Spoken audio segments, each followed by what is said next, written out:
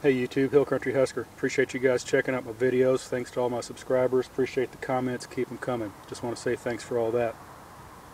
Well, it sounds like Hostess Brands and the union are going to be having some private mediation talks. That was to happen today, I believe. I haven't seen any headlines on that, but that's probably because it's being held in private, so there won't be anything coming out on that just yet.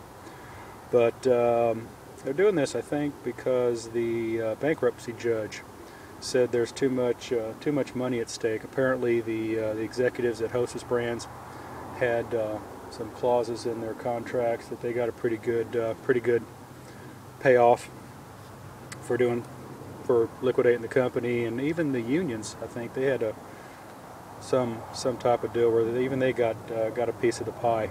So bankruptcy judge said you guys need to go sit down and hammer out some type of agreement, which they're doing today. A couple things on that. First off, the union. You heard my comments on the union. Let's talk about the workers themselves. You know, when times get tough decisions have to be made.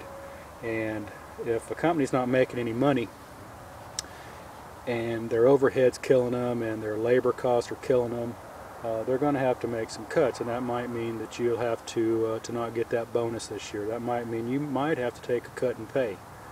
But of course the unions don't want to do that because they're a union. And I don't want to be getting all the comments about, you know, the pro-union and how I'm anti-union and all the hate speech going on, so don't hate for that, okay? But the primary deal is that sometimes tough decisions have to be made and tough things have to happen. The workers need to recognize this. It is better to have a job and be making 8% less than to not have a job and be making 100% less. Of course, the workers don't look at it this way.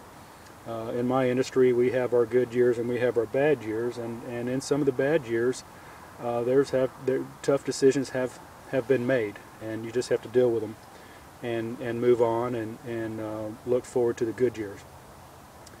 Now, as far as the Hostess Brands management, there's been some accusations that you know, they're poorly managed and the executives are not doing a good job, and that may be true. There are bad executives in all businesses, but I'll tell you how you solve that. The board of directors needs to get in there and fire them.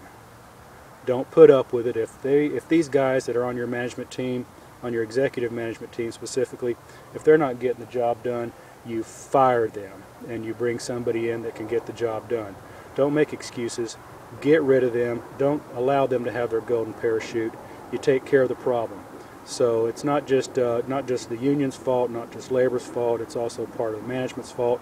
But I'm saying it's also the board of directors at Hostess Brands. If you got a problem, guys and girls, fix it. Okay? Fix it. That's all you got to do, and get somebody in there that can get the job done. That's what most companies do, and you can do the same thing.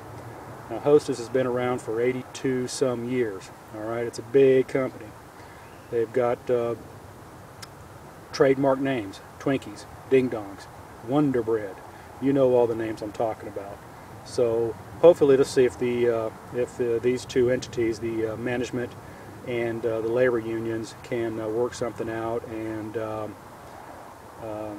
hopefully you're not one of those guys that went out and hoarded up on Twinkies and are trying to sell them on eBay for 80 bucks, because if this deal goes through and they can mediate and not liquidate, you're going to be left holding a bunch of Twinkies.